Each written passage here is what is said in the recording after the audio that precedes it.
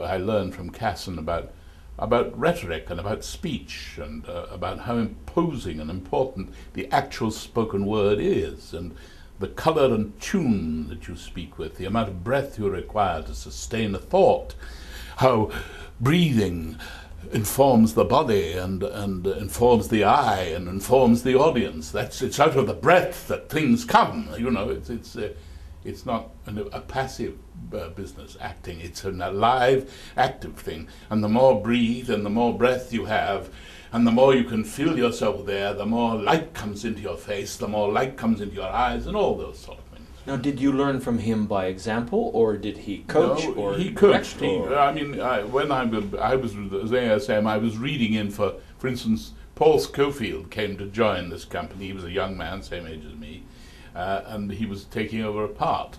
And he didn't last because poor sod got mumps.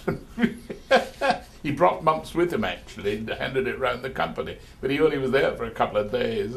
But we rehearsed.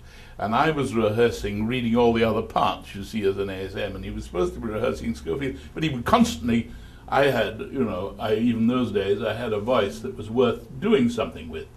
And he recognized that. So he'd constantly be at me, giving me inflections, and no, you can't say it like that. There's no intention behind what you're saying. And then I get these, because you will give,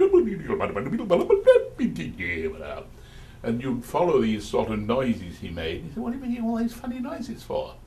Because he'd give you a phrase very slowly,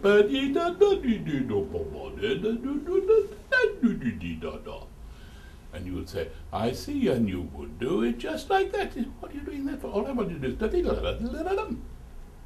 Right.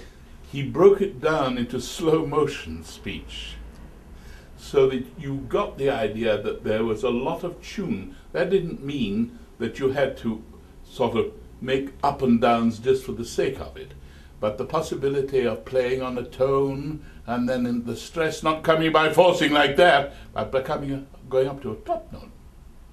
Bum,